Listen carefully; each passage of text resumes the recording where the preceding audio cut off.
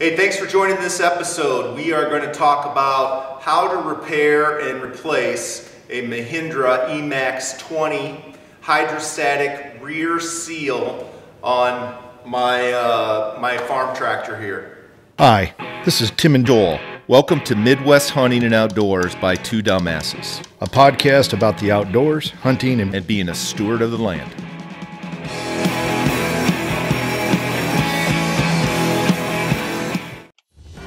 Hey, if you like what these two dumbasses are doing, please hit the like button and subscribe today.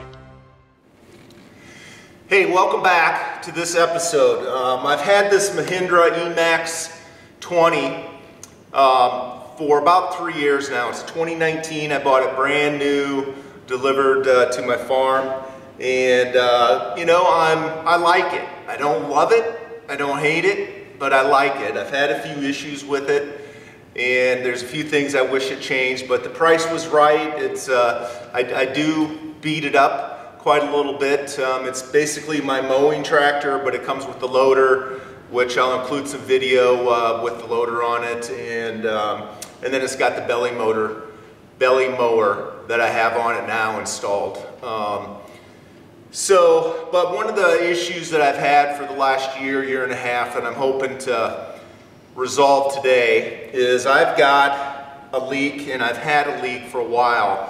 Originally, I thought the leak was coming from the oil filter underneath. I tightened that up. I replaced the oil on hydrostatic oil in this, and then changed the filter, and still had the problems. Last summer, I found that I was looking at maybe a rear axle seal problem in the back on this. And I was actually up in there, and the seals on both axles were starting to come out, which is hard for me to believe. So I just pushed them back in. I got some sealant, some gasket sealant, and put that on there, and it resolved the issue the rest of the summer. But late in the summer and early fall and going into winter, my problem came back. So I'm going to have to replace the seal on this back right tire. And I'm hoping that it goes as simple and smooth as I think it can be. So stay with me, we're going to do this step by step. All right, let's talk about equipment and tools that you're going to need to do this job. First of all, here's the seal I got from the Mahindra dealer, about $18. We'll see what the one I take out looks like. According to the shop that I got it from, there's a snap ring that's involved with this. I haven't seen a snap ring when I look at it on any of the drawings or whatever, but so there may be a snap ring. So if you don't have a snap ring pliers, which I don't, I'm hoping if there's a snap ring, I've got some pointed pliers here, needle nose pliers. I'm hoping I can get that snap ring off, or I'm going to have to go get a snap ring pliers. If you have a snap ring pliers, that's the right tool for the job. I just don't have one. We are going to be jacking this up, so you're going to need some type of jack to do that. And of course, when we're jacking things up, we want to make sure that we've got good enough support and be safe here. So I got some chalks to chalk the wheel. We'll put some bracing underneath it to be safe so it won't fall. We are going to have to remove most of, if not all of, the hydrostatic oil fluid in this. So it's about 3.5 gallons. I'm going to try not have to take most of that out. Most of that sits in the pan in the rear axle. So I've got about 2 gallons equivalent of space here to drain the oil into. I've got some gasketing material here. It's actually gasket maker, but to seal up the gasket once I put it in there, or seal the seal up when I put it in there. And you got to be really careful when you slide this seal on there. It's got to be really clean, and you want it to be lubricated. So I've got some lithium grease here when we get to that stage of it. The lugs on the wheel are 3/4 inch standard, and the drain plug for the transmission oil is also 3/4, so we lucked out there.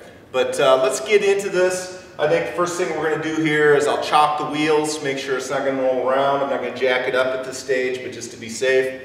And let's remove if not all of the oil, let's make sure that we've got all the transmission fluid below the axle taken out. I'm going to try to take out about 2 gallons, only because I'm limited to how much space I've got here to put that fluid in. So stay with me. Step 1, remove the transmission fluid.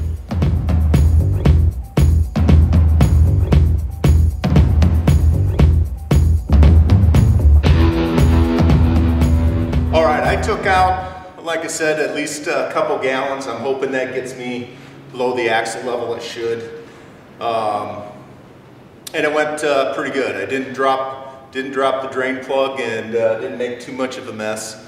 I guess another material that's going to work really well in this is if you've got some oil dry that you can throw on, because you're bound to spill some fluid and whatnot, and have a good rag with you. But went pretty well. Next step is to loosen the lugs while the tractor's on the ground, and then you'll see me put the jack and the stand underneath there for safety. We'll remove that wheel and see what we're getting into.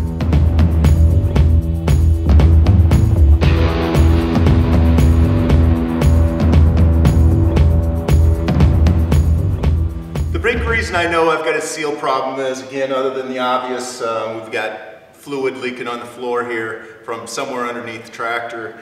But if you look on the inside of your hub here, if you've got oil leaking out from the inside of your tire rim, then it's got to be coming from somewhere, and the only place it can come around your tire like that is from the seal on the rear axle. So let's take a look at that. But if your wheel looks like that, then you've got a seal problem you got to deal with. Here's what this seal looks like. Got your axle here and your seal. You can see the previous job I did from not taking the tire off and just putting that gasket material on there. I'll have to remove that.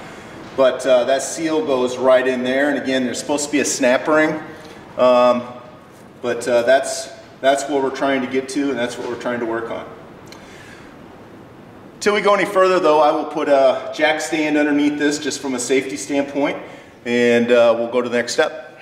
So again, I had to recruit the neighbor here way over my head on this thing. Once I found out that the axle needed to be pulled out, I knew I needed help. So this is the new seal on there. Craig's put that on there already, but this seal goes on, then a snap ring, and then a bearing, and then a snap ring to hold the bearing on. So to get this seal off, you got to pull the seal out and take the snap ring out, which is a 2-person job.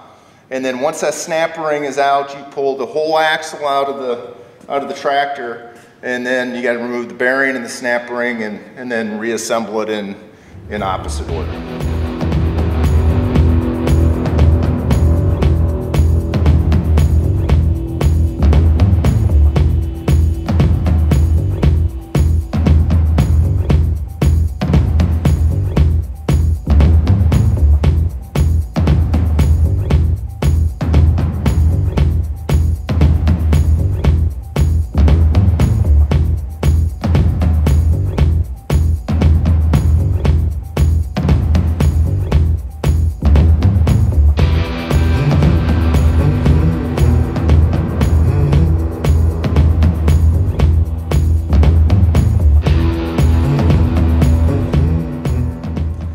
Closure to this project. Again, here's my thoughts on this. One, once I took that tire off and found out that I just couldn't pull that seal off and put the other one on over the axle without pulling the axle out, I knew I was in trouble. For me, a much bigger project than I was comfortable with, confident with. But thank God for my neighbor.